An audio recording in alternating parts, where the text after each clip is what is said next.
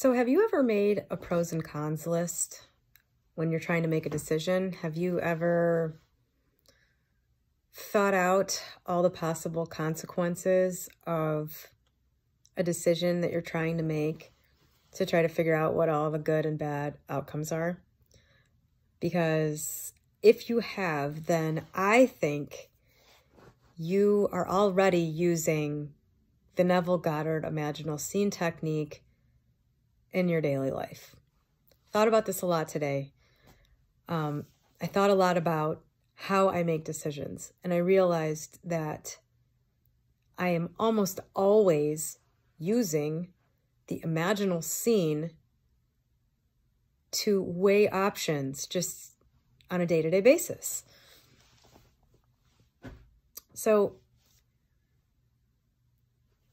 here's where this gets interesting for me. Now, we have this illusion. We have an illusion of control. Everybody kind of knows that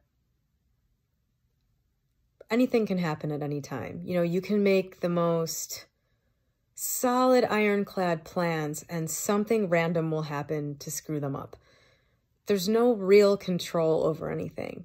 So when you have a decision to make and you weigh all the options to try to figure out what to do, you decide on something,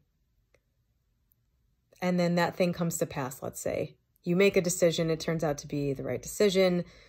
The consequences that you thought were going to happen. You know, basically it turned out the way you thought it would. This strengthens the illusion that we are operating independently of divine intelligence. I'm trying to keep myself on track here. I've been thinking about this all day. So I was thinking earlier, you know, how I've been approaching this conscious creation concept in a much more intentional way for the last few months. In the past, I've known that I was using it, but it was almost to the point, like, you know, when you're like, oh, I should really go to the gym. I haven't been to the gym in 3 months, like that kind of thing. That's how I was about visualizing. Like, I knew I could be more effective at it, but I was just sort of in the flow of like creating my business and stuff. And I figured I could fine tune it if I practiced a little more or something, but I just didn't want to because I was too like into my life, you know. But now that I've been sort of intentionally trying to imagine a scene that I want to play out and thinking a lot more about this and reading it, you know, kind of being obsessed with this whole process and trying to sort of bring it more into the awareness, I've realized how much I was using this already. And I think that the only difference to me was that I thought I was actually making decisions when really I was essentially using imaginal scenes, and then I was still subject to, you know, I was still essentially under the control of divine intelligence the whole time. But it just appeared to me that I had made the right decision, that I was in control, all of that on the mundane worldly level. Like little meat suit me was like making decisions and, you know, they were panning out.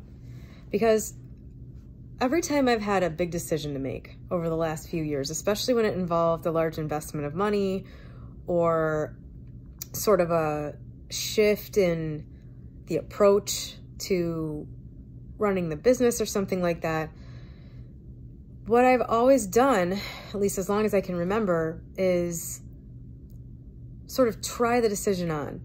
I would think, if I go this route, what's this going to look like in a year? You know, how will things have changed? What are possible negative things that could have happened? You know, are they outweighed by how much better everything is going to be? And I would go into that scene in a very real way. And if you think about it, you probably do this too. But I would go into the scene and it was very real because I was imagining what was probably going to be reality. So it was very easy to imagine. This wasn't like some fantasy I was having.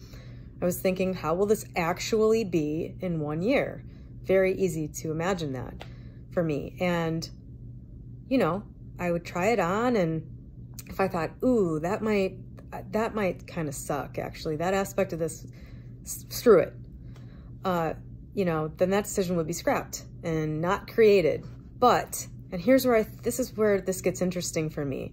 Whenever I would try on a scene and it felt really good, and I'm, you know, looking around my reality in a year and going, okay, well, that could be a problem, but I really think that we can cross that bridge when we come to it. Here's a couple really huge benefits. Oh my gosh, I'm working less. I can see that I'm not going to have to come in as much, you know. And then in the scene, as I'm imagining this, it would kind of become really clear that this was the right thing to do, and that this is the outcome that I want to have happen.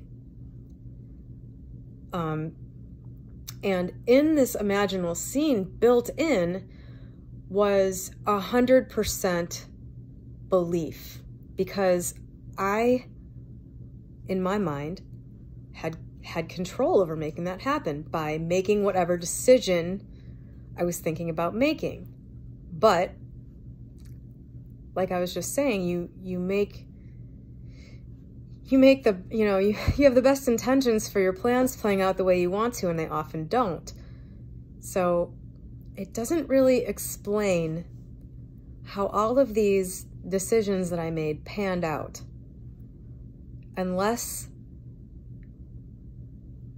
you attribute it to the proper imagining of the end scene and the taking on the state, which I think when I was in those scenes and they felt really good, I just kind of instantly adopted the state, because I was like, we're going to do this. I'm making this decision. This is how it's going to play out.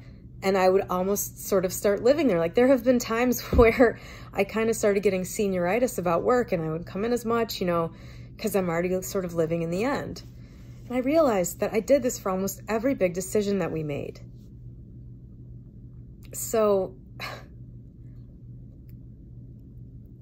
for me, at least, that really gives me a little more faith, because while it seemed that I had direct influence on those decisions panning out, and it can be hard if you're trying to create something sort of from scratch, if you don't really know how to get from point A to point B being the thing you want and point A being where you are right now without it.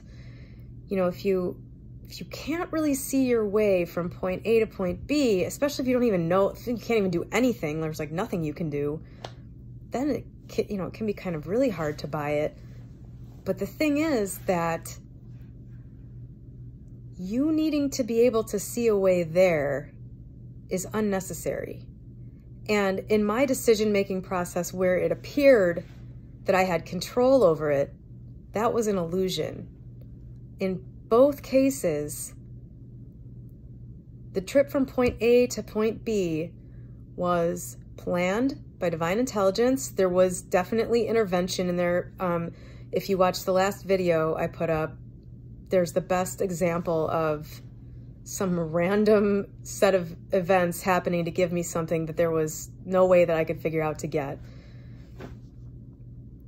It's really impressing the subconscious with the end state, being 100% sure that the process will happen, and then allowing it to happen. And I think this is a skill that you have to practice. It will help a lot if you can relate to what I just said about the decision-making thing. If you make a pros and cons list for things, if you're a person who carefully weighs out options, you're already kind of doing this with day-to-day options that you believe you have control over.